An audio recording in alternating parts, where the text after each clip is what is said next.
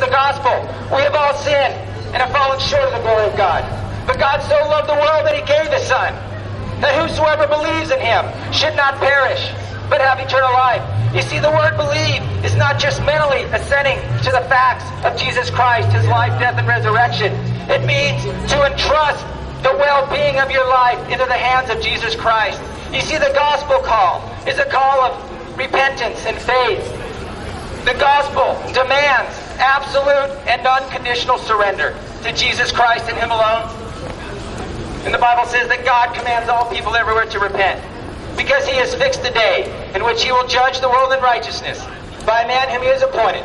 And of this He has given assurance to all by raising Jesus Christ from the dead. You see, Jesus Christ is alive, friends. He is alive and seated at the right hand of the Father, and will return again to judge both the living and the dead. So our plea with you here today is, are you right with God? Are you covered by the precious blood of Jesus Christ? If not, you'll have to give an account of your life from cradle to grave and be exposed in your sin. And the Bible says that no creature is hidden from His sight, but all are naked and exposed to the eyes of Him to whom we must give an account. You'll give an account of your life to God Almighty.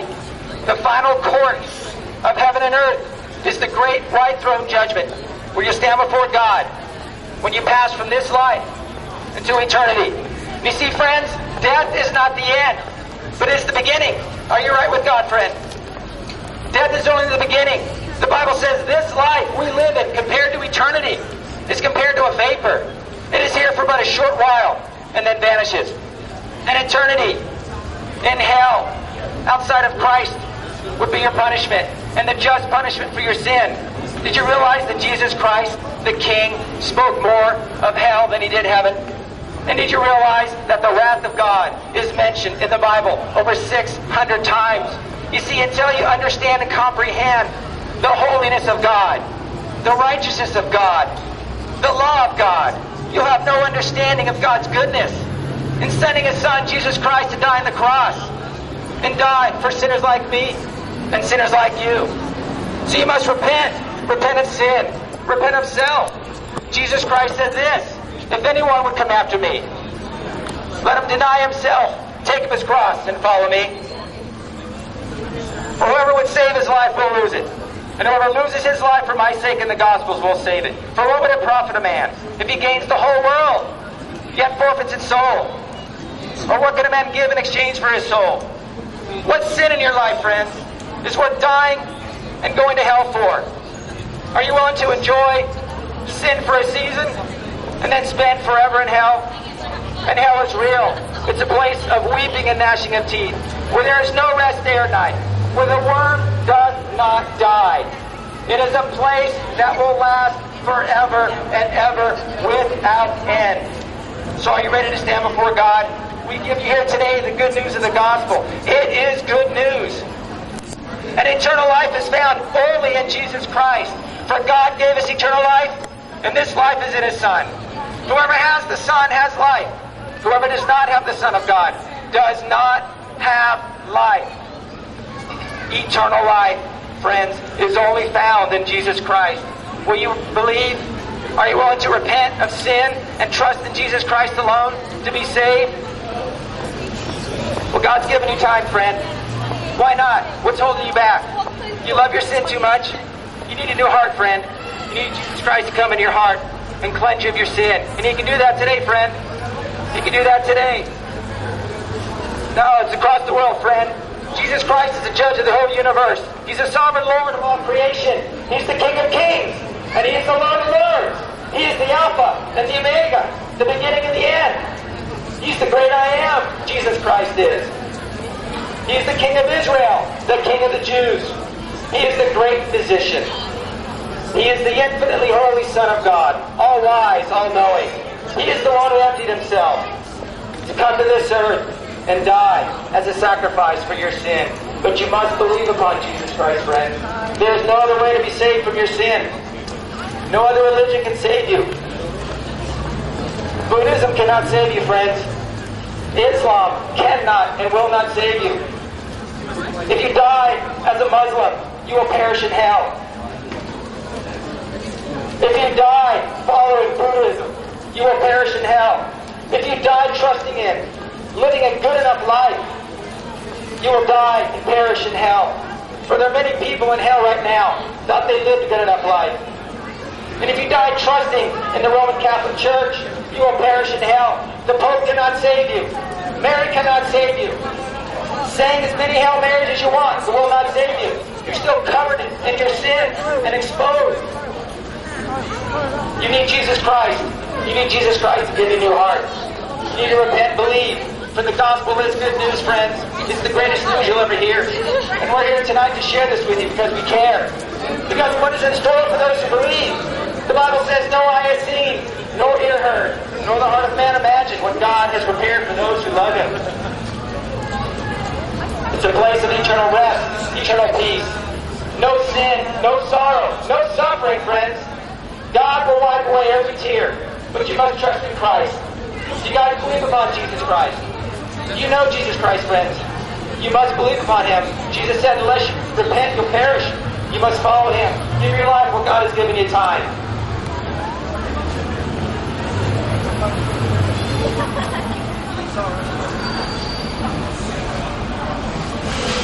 Good afternoon, folks.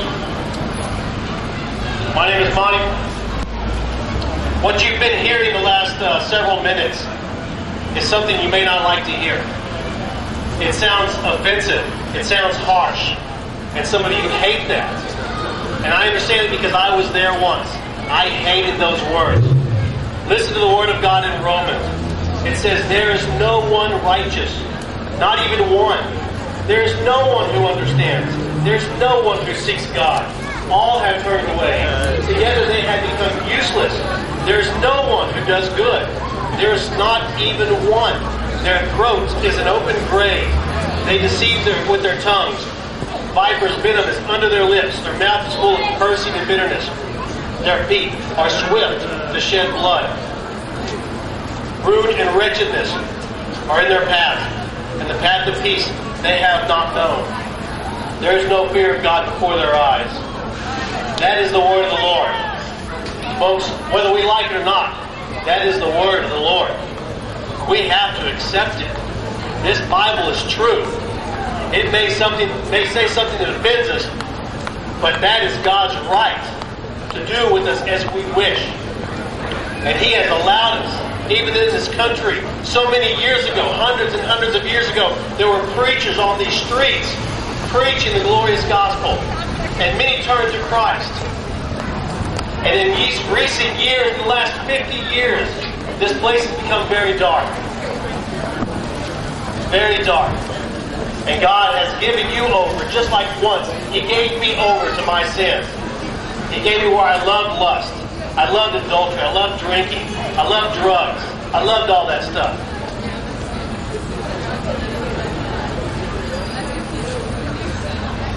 And we take joy in that, don't we? We like it. It feels good. That makes our bodies feel good. Some of you still are in that. And you love it. And we're here to tell you that there's something going on with you, and you need to know the truth. And it's not pretty, and it's not easy to say. But the Bible says, if you look with lust, you're guilty of adultery in the heart. Doesn't make a difference what you think about it. The Bible says that homosexuality is a sin. Like it or not. May not make you feel good about it. Okay? The Bible says if you tell one lie, you are a liar. Okay? It says all lies will have their part in the lake of fire. I don't care whether you're 8 years old or 65 years old. You can have told a lie when you're 7, and God's going to hold you accountable for that. That's serious. Jesus said if you hate someone, that you're guilty of murder in the heart. That's the same thing as murder. Now granted, here in this town, you're not going to go to jail if you hate someone, but God will send you to hell if you think hate towards someone. And that's serious. It's offensive, isn't it? Isn't it? It's insulting. But it's God-given. Whether you believe in Him or not, it's here. You can stand in front of a street, in the middle of the street, and say, I don't believe in trucks. They don't exist. That doesn't keep one from coming and running you over, does it? You can say you don't believe in God, but He exists. He created us. He allowed us to live on this earth, and we have gone astray from Him.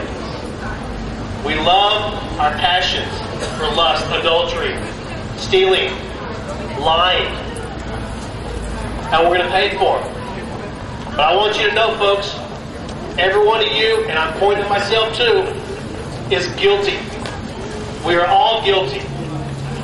There's no one good, no, not one. That's what Jesus said. But there's forgiveness, there's mercy to every one of you. If you know how to acquire that mercy, if you know how to acquire that forgiveness from God, you can be forgiven just as I was forgiven. The Bible says, repent or you will surely perish. Repent means turn from your sin. It means confess and forsake it. It means you must stop stealing. You must stop lying. You must stop homosexuality. You must stop adultery. You need to stop this, folks. You do this. This is repentance. It also says to believe unto me. That's what Jesus says. Believe unto Christ. Don't just believe that He exists and that's it. But if you say you believe Jesus Christ, that means everything He was, how He came to this earth, what He said, how He died, and how He rose again. And everything that He said is true and accurate. Repent of your sins and put your trust in Jesus Christ alone. Folks, we are not here asking for money. We don't want money. You see people on the streets all the time trying to get money from you. We don't want your money. Okay? We don't want you to go to the church we go to. We want you to know the truth. We want you to know that there's forgiveness for everything, every evil thing that you've ever done in your whole life. Right now. You can leave this area, you can go home. But don't go home rejecting the gospel. Don't harden your hearts to the gospel. What do you think, guys? Tell me, man, you're sitting there, you're enjoying your latte, and you say,